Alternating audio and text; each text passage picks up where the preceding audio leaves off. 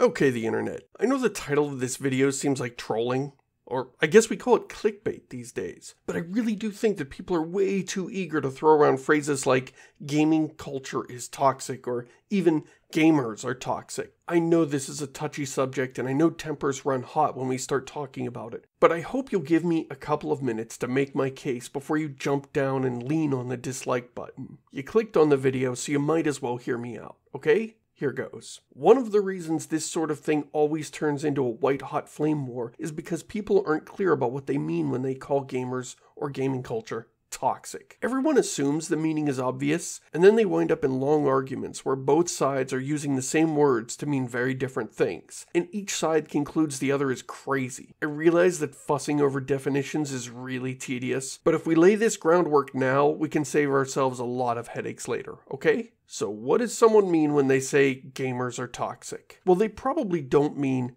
that all gamers are toxic. That's an absurd position and nobody inside the hobby would make that claim. They also probably don't mean most gamers are toxic. Again, people outside the hobby might think this is true if they just follow sensationalist headlines, but nobody who plays games can make the argument that most of us are horrible people. They probably also don't mean that some gamers are toxic, because that's a meaningless thing to say. Like, some portion of any group is going to be toxic. Some gamers are toxic. Some police officers, some businessmen, some chefs, some school teachers. Some portion of any group is bad. So saying some gamers are toxic is like saying some people are tall. Like, yeah, duh. So I think the most common thing that people mean when they say that gamers are toxic is they mean gamers are more toxic than the general population. And, okay, that's not an unreasonable conclusion to draw based on headlines. I get why people say this. My concern is that, one, I don't think it's actually true, and more importantly, I think repeating it is bad for the hobby. I want to stress that I'm not ignoring the horrible abuse we see out there. I have a friend and colleague, someone that I really respect, leave games journalism entirely due to harassment. She put up with a lot of hate mail over the years, but when someone tracked down her home address and swatted her, she decided she wasn't willing to risk her personal safety for the hobby. She's talented, compassionate, and insightful. She did good work, and now she no longer writes about games for a living. I want to stress that she wasn't some controversial firebrand that picked fights and posted politically charged screeds. One of the reasons I enjoyed her work is that she didn't do that sort of thing. She was just, writing about games. Hey Seamus, you just admitted that your friend was harassed out of the industry. How can you turn around and claim that gamers aren't toxic? Yeah, okay. See, this is where the misunderstandings come from. Person A says gamers are toxic. What they mean is we have a harassment problem. What the other side hears is people who play video games are evil and abusive. So person B responds with, no, gamers aren't toxic. What they mean is this hobby is filled with good people and you shouldn't paint us all with the same brush. What the other person hears is abuse doesn't happen. This is a disaster of a conversation, even before we ignore the whole political bent to the exchange and how these arguments often intersect with the wider culture wars. The other thing that causes confusion is that when some people say toxic, they're talking about grotesque and illegal stuff like doxing, harassment, and swatting. When other people use the word toxic, they mean, people being kind of rude on the internet. For the record, in this video, I'm going to be talking about the first kind of toxic. If you've read comments on YouTube or discussed politics online, then you know that being rude is not unique to games. To get back to the main point, yes, I'll agree that abuse happens and that real people are hurt in the real world. My objection is that I don't think gamers deserve the reputation that society is giving them. In the aughts, the Lakers fans had 3 different riots that led to widespread vandalism like flipping police cars and bonfires in the streets. In 2000, there was the UEFA Cup final riots, where multiple people were stabbed to death. These killings were seen as a retaliation for the murder of 2 Leeds United fans a month earlier. In 2012, 79 people were killed in a football riot. 79 people. I know we've had our controversies in gaming, but it's not like the Mass Effect 3 ending caused riots that killed a dozen people. The botched launch of Fallout 76 didn't lead to Todd Howard burning police cars in the streets. I'm not saying that we should ignore the harassment in gaming just because sports riots exist. I'm trying to make the case that, in a large enough group of people, There will always be a few bad apples, and we shouldn't blame the hobby itself for the behavior of those people. If you get a group of 100 people, just pick random 100 people. What are the odds that one of them is a fucking idiot?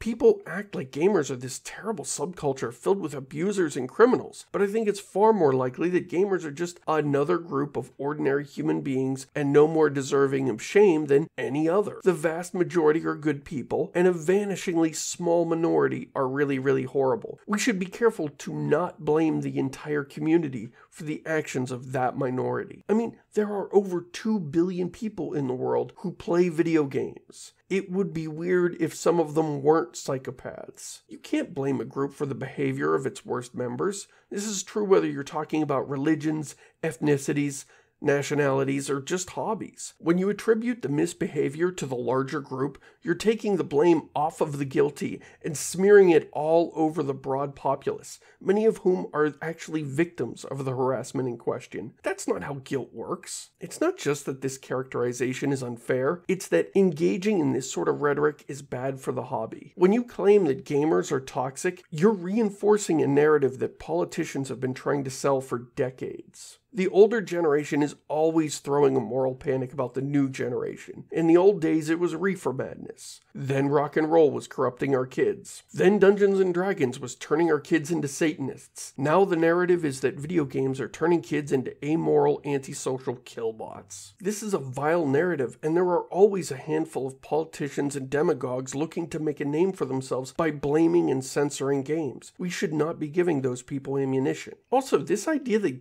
gamers are toxic and entitled is used as a shield by the publishers to hide from legitimate consumer advocacy. Electronic Arts regularly tops the list of most hated companies in America, and their typical defense is to claim that the polls are the result of ballot stuffing by fringe groups. The only reason this excuse appeases shareholders is because it's supported by the narrative that we're toxic, unreasonable people. If the Ford Motor Company put out a terrible car that nobody wanted, they couldn't claim that the critics were just toxic weirdos, because there isn't a pre-existing narrative that Ford owners are crazy people. The media is also part of the problem. If two guys get in a knife fight over a bet they made on a Broncos game, the headline will be deadly stabbing in local sports bar. If those same guys get in a fight over weapons skins in Counter-Strike, the headline will be gamers killing each other over virtual guns. This isn't because the media is some evil cabal of anti-gaming jerks. They're just people trying to sell newspapers. Stories about the underbelly of sports don't get as many clicks as scary stories about the fringes of gamer culture. When we repeat the idea that the hobby is filled with awful people, we're helping reinforce this feedback loop. We're reinforcing the narrative that creates the panic, that drives the clicks, that encourages news outlets to showcase more sensationalist stories. Then the older generation starts to think of us as an alien subculture that needs to be controlled and defended against. Hey Seamus,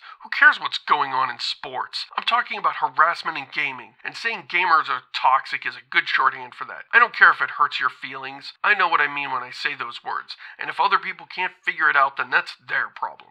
Oh, okay, fair enough. I'm not your dad, and you're free to use whatever words you want. I know how upsetting this stuff is, and I know the usual response to injustice is strong rhetoric. If you want to call gamers toxic, then I can't stop you. But be aware of what you're doing. When you say those words, you're helping to build a narrative that protects the predatory corporations at the top. You give more fuel to a media machine that profits from reinforcing negative gamer stereotypes. You give ammunition to demagogues who want to strip games of their status as an art form, and you give the harassers the attention and feeling of relevance that they crave. And after all of that, you're just going to end up in this argument again, trying to explain over and over that you don't mean all gamers are bad. And worst of all, none of this does anything to stop harassment. It's just another shouting match where nobody changes their mind. Note how when sports fans leave the stadium and begin wrecking the city, the media usually stops calling them sports fans.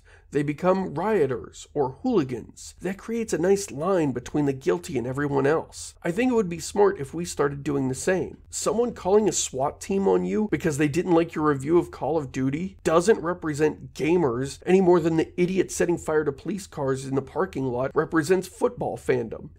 Either kind of football. So now you're wondering what word we should use to describe these toxic harassers. See, I don't think it's my place to say. Pick your own word. whatever fits. One of them is bound to catch on sooner or later. If we can come up with terms for gold farmers, griefers, laners, loot ninjas, noobs, and smurfs, then we can certainly come up with a handy word to describe criminals that isn't gamer. Yes, there are bad people in this hobby, but there are orders of magnitude more good people. Every year, tens of thousands of people get together online and in the real world to raise millions of dollars with charitable causes like Child's Play, Extra Life, Desert Bus, Humble Bundle, and the twin speedrunning marathon fundraisers Awesome Games Done Quick and Summer Games Done Quick. We have entire organizations dedicated to inclusivity, mental health, and accessibility. This hobby covers the world and includes people of all ages, all walks of life, and all lifestyles. Anyone can enjoy this hobby. Everyone is welcome. By all means, let's stand together against harassment. But while we're doing that, let's not perpetuate the toxic gamer narrative and make the harassers the face of the hobby. The term gamer should not be a pejorative. I know this video was kind of serious. I'm sorry about that. Hopefully we're not enemies now. If you want to see any of the sources I cited here, check the description where I have a link to the transcript for this video that includes all the links and footnotes. And no matter where you fall in this debate or how you feel about the term gamer, please try to be patient with the opposition. Be good to each other out there. Thanks for watching.